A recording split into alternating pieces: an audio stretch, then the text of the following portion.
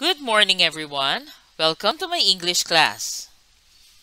Our topic for today is about biases and propaganda. Propaganda is a way of wording or structuring something so it appeals mostly to emotion and it distorts facts. It is also used to promote one-sided argument aimed at winning people over to a certain cause or belief. There are 10 types of propaganda. First, we have loaded words and phrases or emotional appeal. It uses buzzwords which creates certain reactions in the audience without thinking. So if we see the word sale in the mall or a buy one take one promo, it appeals to audience that even we don't need something, we go to the mall and buy something. Second, we have name-calling or demonizing the enemy. It is an attack on a person instead of an issue. Attaching a word to a person in order to take advantage of the word's emotional meaning. It usually happens in electoral debates, like what we had during the 2016 presidential debate between Binay, Duterte, Po, Rojas, and Santiago. Third, we have euphemism. Euphemism is the opposite of the name calling.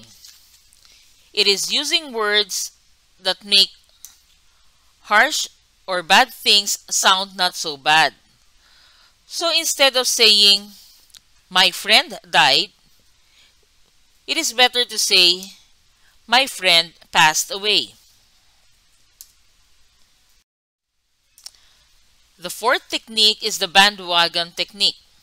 It encourages people to do something because others have already joined the cause or participated in the action.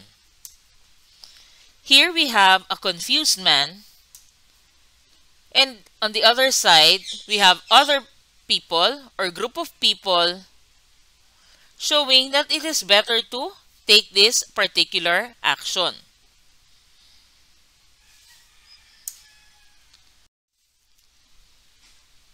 Fifth, we have what we call testimonial. A testimonial provides a source to give credibility to or support a statement. For instance, a skincare product usually uses beautiful models with fair skin.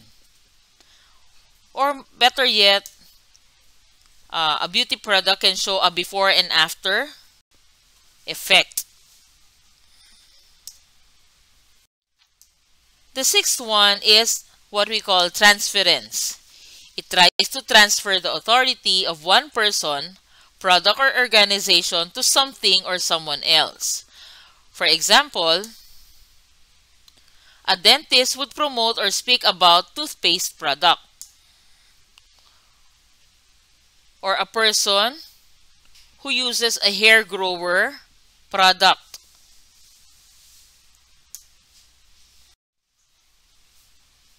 Seventh is fear. Fear is an appeal to fear that a certain disaster or tragedy will occur if certain action is not taken. Sometimes the warning may be legitimate, but if warning lacks proof, it can be a propaganda. An example would be health effects of pollution. So if we continue to pollute our air and water, and even our soil, it can have an effect like headache, fatigue, cardiovascular illnesses, respiratory illnesses, gastroenteritis, cancer risk, nausea, or skin irritation. Number 8 is stereotyping or sweeping generalization. It is lumping all people into a certain group without any regard for the individual. For example, The Palmolive commercial generalizes that women using Palmolive shampoo would have long black hair. Or the use of face masks generalizes that people won't get COVID-19. And the last one, an advertisement of Dunkin' Donut having Derek Ramsey, Ding Dong Dantes, and Piolo Pascual generalizes that all people eating donuts are handsome. So that is lumping all people into certain group without any regard for the individual. So you're already stereotyping. Number 9 is repetition. Repetition persuades someone to buy something by repeating a message over and over again. Commercials in television persuades people to buy a product because of its repetitive showing of the product on TV, like the Buona Kid milk product and the Pride detergent of Mas Puti Ito. The last type is what we call circular arguments. Circular arguments states a conclusion as part of proof of the argument. For instance, we say, women are strong being.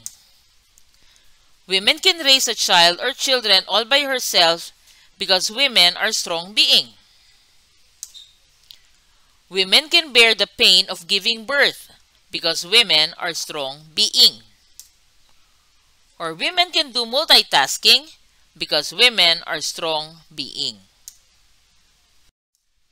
Thank you for listening. Goodbye.